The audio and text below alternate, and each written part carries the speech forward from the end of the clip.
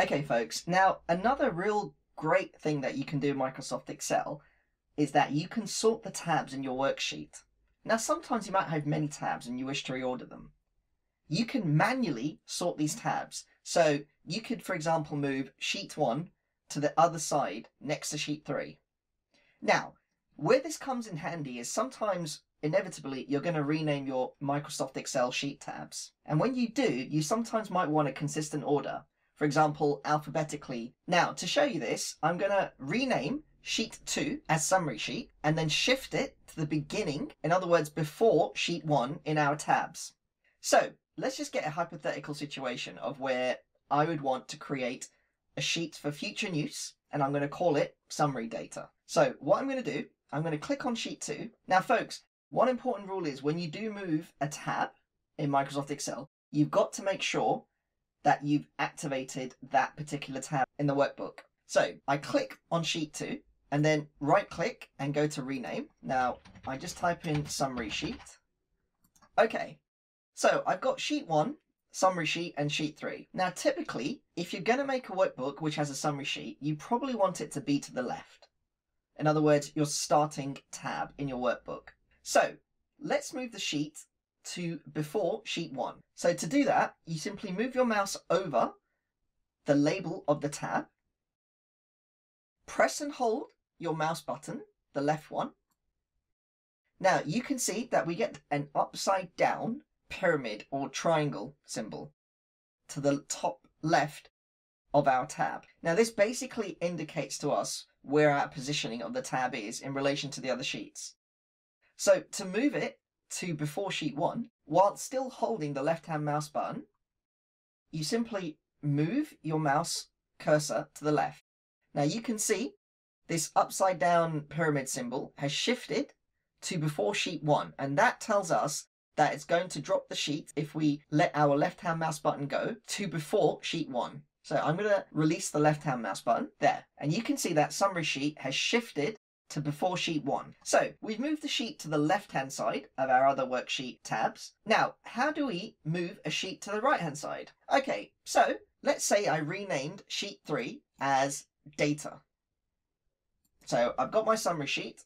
So let's say I want a tab for future use and I'm going to call it data. Okay, so I typically would want the data tab to be next to the summary sheet tab. So what I'm going to do is move sheet 1 to the right hand side. Okay, now again, the first thing you need to do, folks, is to activate the tab that you want to move. Now, just to point out another thing before I get started on this bit, folks, you can technically move this tab back so that sheet 1 would then go ahead. However, since we've already done a similar example with summary sheet, I'm going to show you the other way, which is to move sheet 1 forward, which will then push the data tab to the middle, but it will be right next to summary sheet. Okay, so you activate the tab that you wish to move, press and hold the left mouse button, and again you get your pyramid symbol. Now, if I move it forward, folks, you can see that the pyramid icon has gone just before the data sheet tab. Now, if I let the mouse button go, this won't move our sheet. What we need in order for our sheet to go to next to data on the other side is to get this pyramid icon to the right hand side of the data sheet tab. So if I continue to move, that's the point at which we can let our left-hand mouse button go. And then sheet 1 will be in front of the data sheet. So I'm going to release the mouse button there.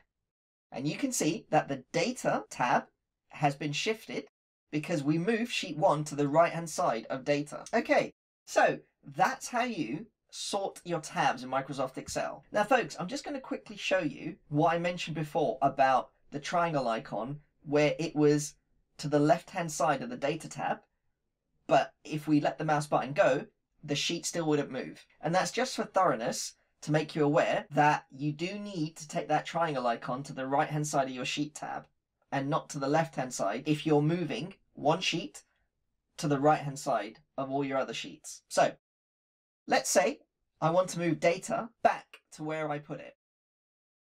I activate the tab, press and hold the left mouse button down. Now you can see we've got our pyramid symbol. Now I'm just going to move it a tiny bit, and you can see that the pyramid symbol is sitting between data and sheet 1. Now, as previously mentioned, if I let the left-hand mouse button go, nothing will happen. There. So that was just to show you that you need to make sure when you're moving sheets to the right hand side that your pyramid icon goes to the right hand side of the sheet that you want your tab to be moved in front of. So in other words, it has to go, in this instance, to the right hand side of sheet 1. Like that. Okay, so I'm just going to move data back. Okay, so that concludes this lecture. We have seen how we can use our left-hand mouse button to move worksheet tabs to different positions within your workbook. Now, if there are any questions or queries, please feel free to reach out and I will see you in the next lecture.